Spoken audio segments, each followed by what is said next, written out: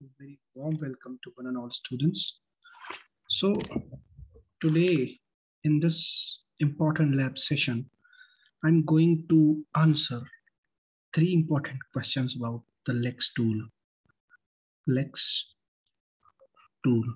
First is what? Second is why? And the third one is how. Now, what is LEX? Right? Why LEX? Again, it is question how a LEX is going to be work, right? So the first is what? So basically LEX is a tool. LEX is a tool to generate the C code from the regular expressions, right? It is basically LEX compiler. Why it is called LEX compiler? Because every compiler has some input and it produces some output. So the regular expression will be the input for the compiler and the output for the same is C code. So this is the answer of what. Now, next is why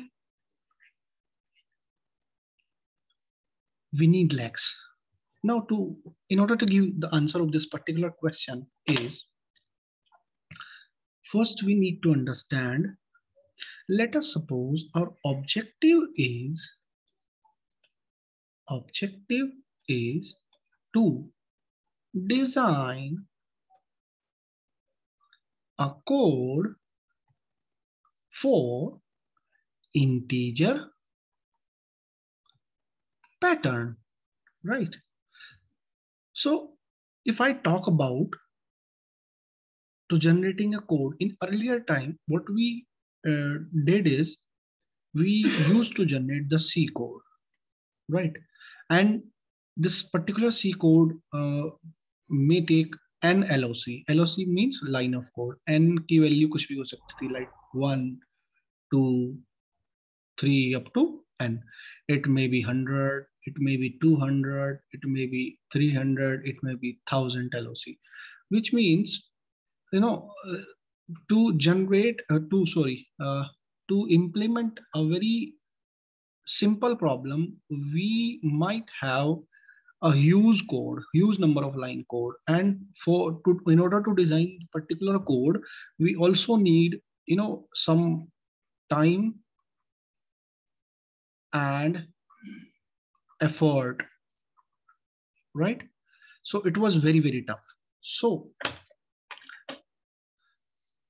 what we do is basically we used here LEX, right? We use here LEX tool. So what LEX is doing, actually, we are just providing the regular expression. And this LEX tool is able to generate the particular C code within the milliseconds, So what is the conclusion? The conclusion is in earlier time, the NLOC code was completed in hours. If and only if we or you have good knowledge about the coding. Now LEX is completely solved this problem. So what is the input for LEX is a regular expression. So what is the regular expression of an integer? An integer should be start with 0 and end with 9. Yes or no? So it is 0 to 9. 0 to 9 asterisk. So what does it mean? It is compulsorily, because its mode is 1, so it is compulsory, and the whole combination of 0, 9. Let's suppose 0, 1, 2, 3.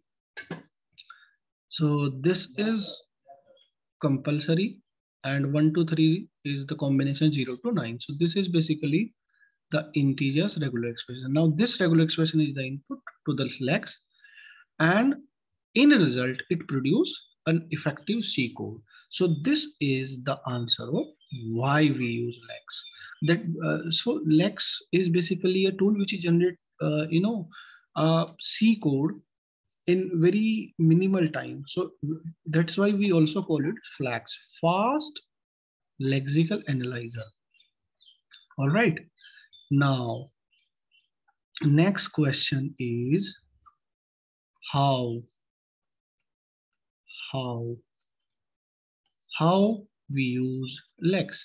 So today I'm going to take my second lab session. So in this particular important lab session, I'll be able to show you the hands-on with lex tool, right? So what we do is, in the previous lecture, if you are able to see the previous lecture, what we saw in previous lecture, the working of lex tool was like this. Let's suppose this is my file. This is my source file in which we are just giving the input as a regular expression, right? Now this file name is, let's suppose, program.l. L is the extension of the particular file because it is a lex file. Now this particular file will be treated as an input for the lex compiler. Now this lex compiler is able to generate a file. This file is lex.yy.c, which means the extension is C, which means, this lex compiler is generating the C code, right? Now the command cmd, the command is gcc, sorry, wait a minute. I'm just erasing it. Okay, this is the second step. The first step is lex. This is the command lex program dot l plus enter. When we press enter, upon writing this particular command on the terminal, then the particular source file will be converted into the second file. This is the first file, and this is the second file. This is the output of lex compiler, and this file will get converted into the lex.yy.c, which means if we open this file, then we will see an LOC code, number of lines, line of code, right?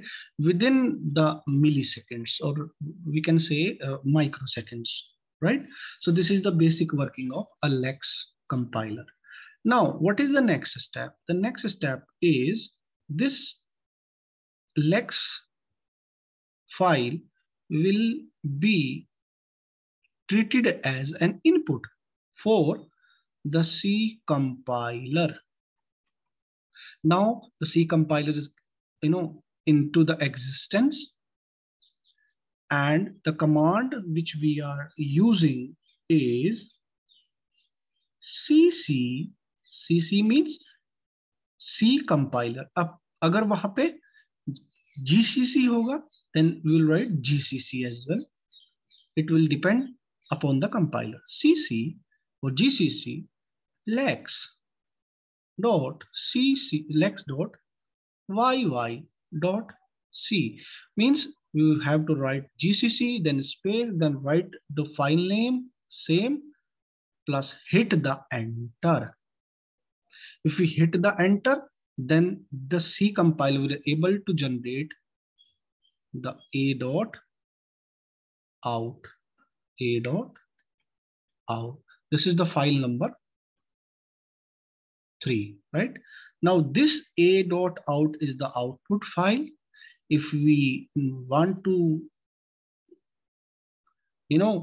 get the output from this particular file, we have to write A dot out.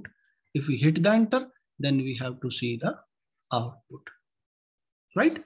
Now this is the working, which I have explained also in previous lab session. Now, first we do what? The prerequisite. Prerequisites. What are the prerequisite is? Ubuntu or CodeChef, right? There might be a question from you guys that why Ubuntu, why don't Windows, right?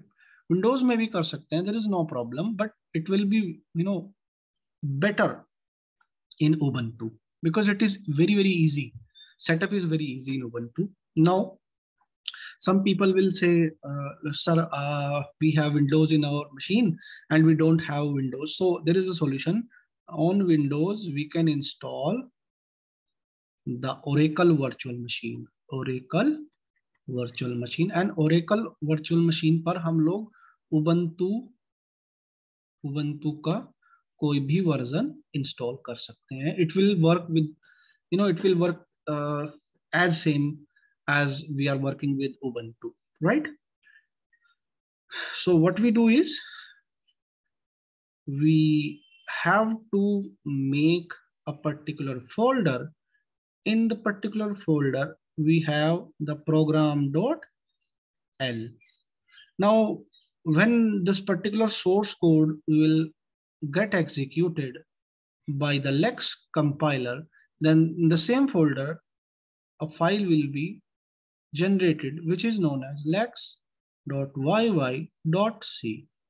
Now, upon executing this file, upon compiling this file through the C compiler, then another file number 3. This is file number 1. This is file number 2. This is file number 3.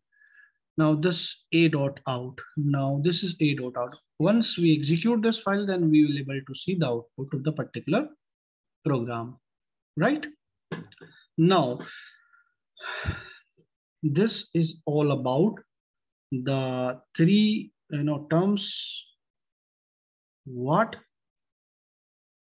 why, and how, right?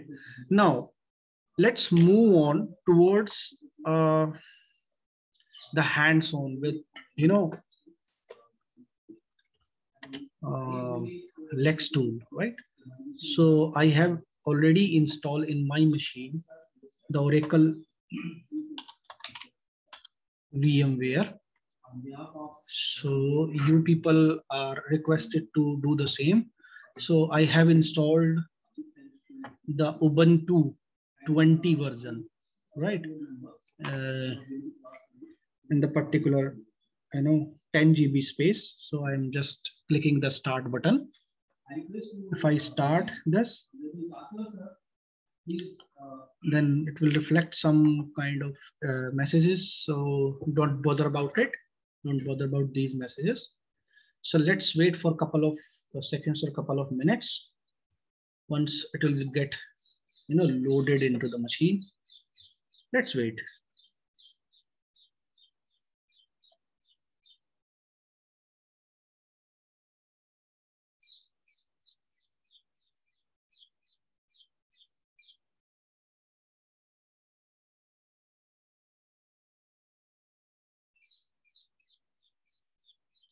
Guys, it will take some time. Yeah, it is started, right? So it is started. Now go to the terminal first. Go to the terminal. This is the terminal activities. Then we have to terminal. Go to the terminal. The first command is edit gedit. The first command that you need to write very first time is sudo apt get update. You have to update your machine, right? Then after check, then after check whether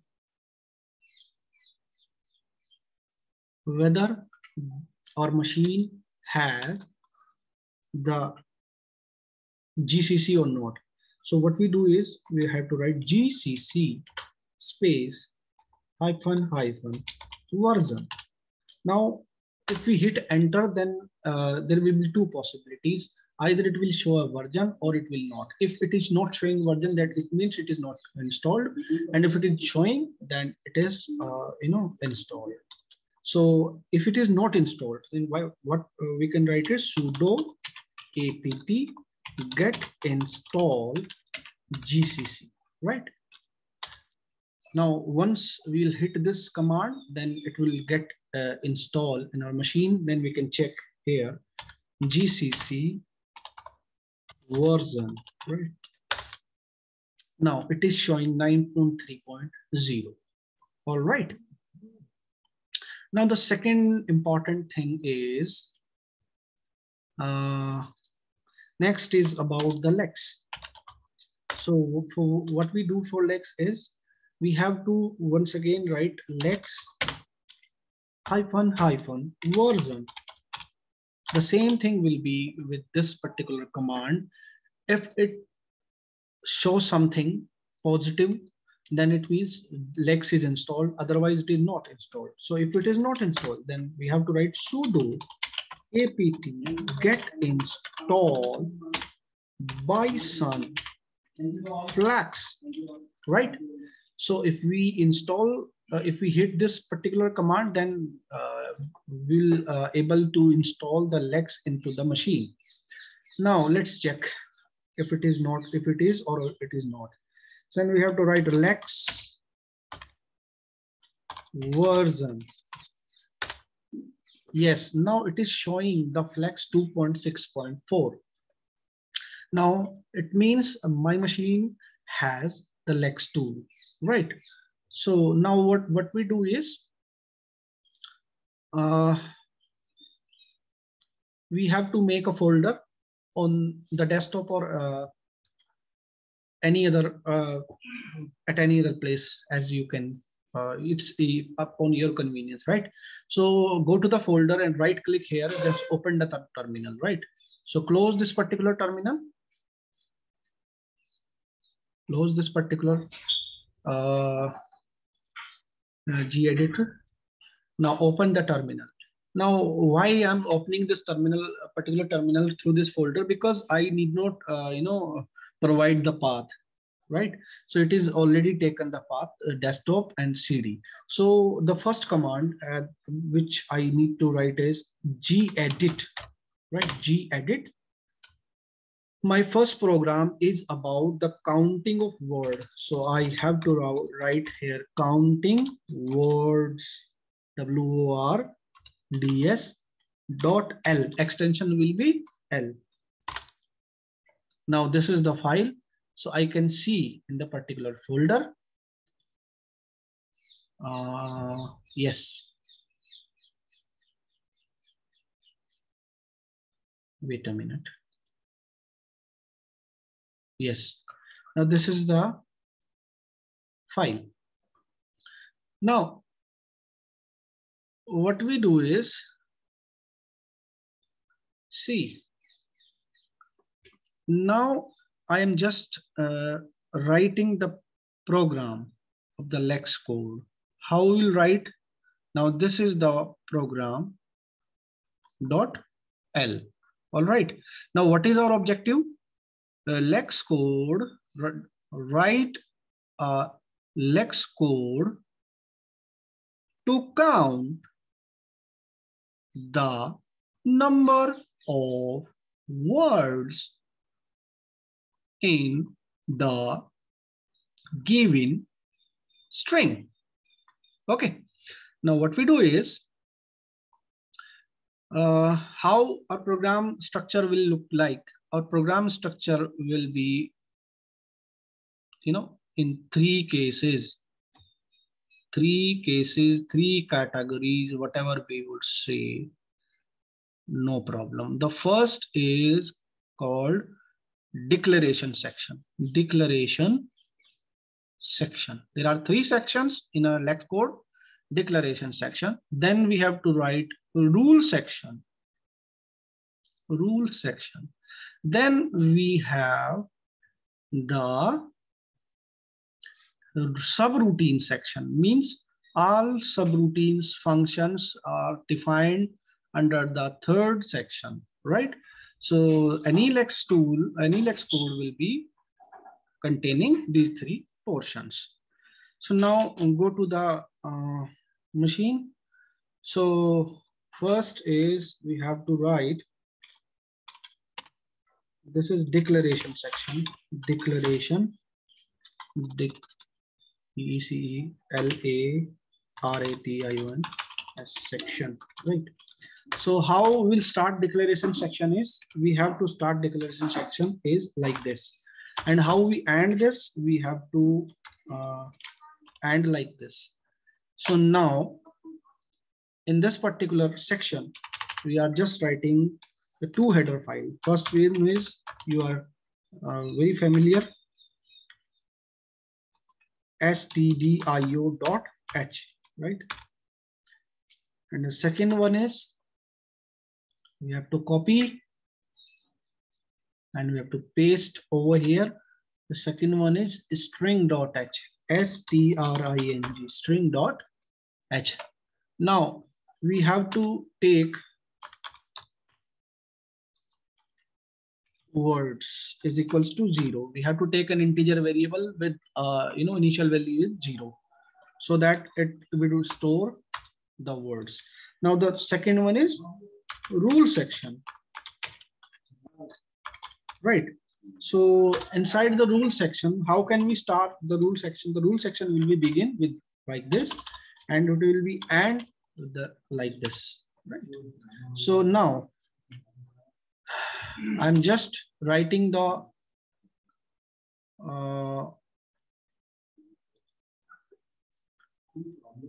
regular expression for the words. So what is a word? Word क्या होता है? Word is a collection of alphabets. Alphabets. All right. Now alphabets क्या हो सकते हैं भाई? आपका capital A to capital Z हो सकता है, A to Z हो सकता है, 0 to 9 हो सकता है. These are the combinations that comes under the alphabets. Now what is the regular expression of it? It is A to Z, right? Or capital A to capital Z, or 0 to 9. It's combination. Okay, so this is the word. So the same regular expression we need to write over here. So we have to write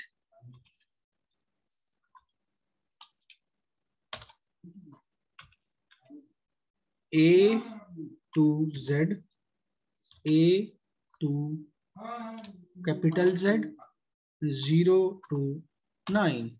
All right. So this, if this happens, then what should we do is, we should counter, or we should increment the word variable, right? Word plus plus. All right. We should word plus plus. Next, we'll write \n. Means if we hit an enter, then what should it print? It should print printf. Printf.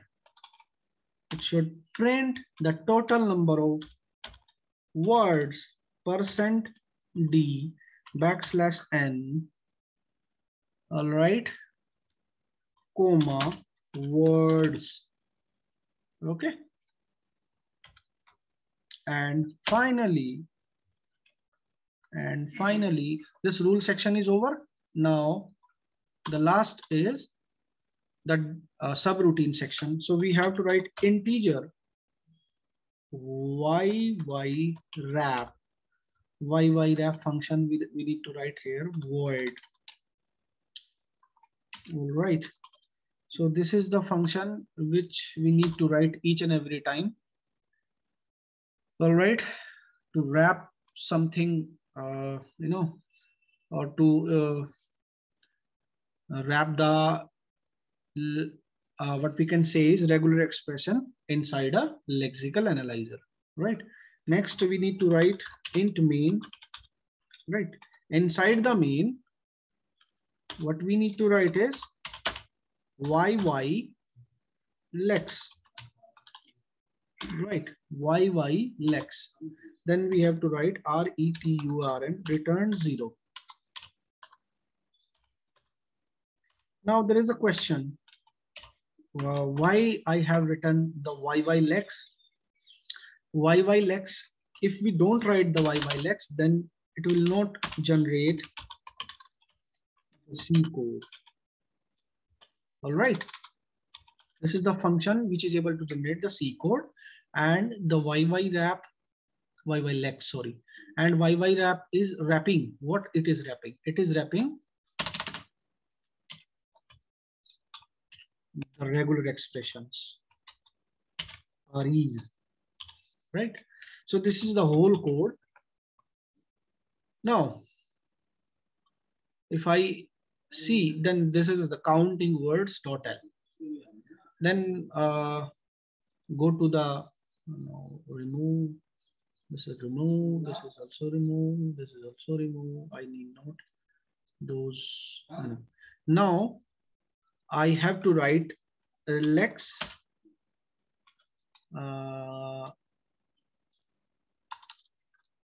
lex counting words, WORDS, counting words.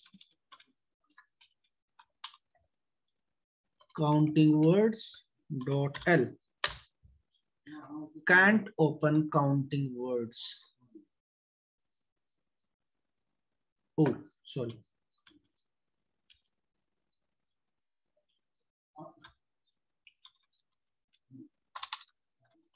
Lex. Bad character, unknown error. Okay, this basically is, these are the error, bad character. In second line, in third line, and in fourth line.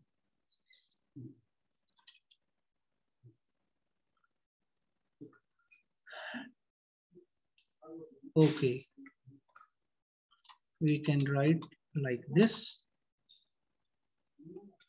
We can write like this.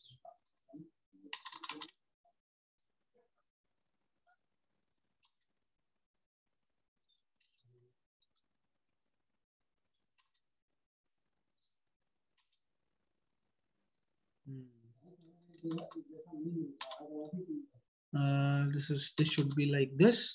Now if we save it, and let's see.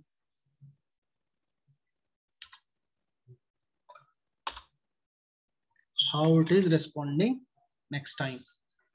So go to the terminal once again. Now it is successfully compiled. If we able to see, go to the folder, then the second file lex.yy.c is generated. As I said, there are two files. Now go to the terminal once again. Now what we need to write is, we need to write gcc lex.yy.c. If we hit the enter, then it is successfully compiled.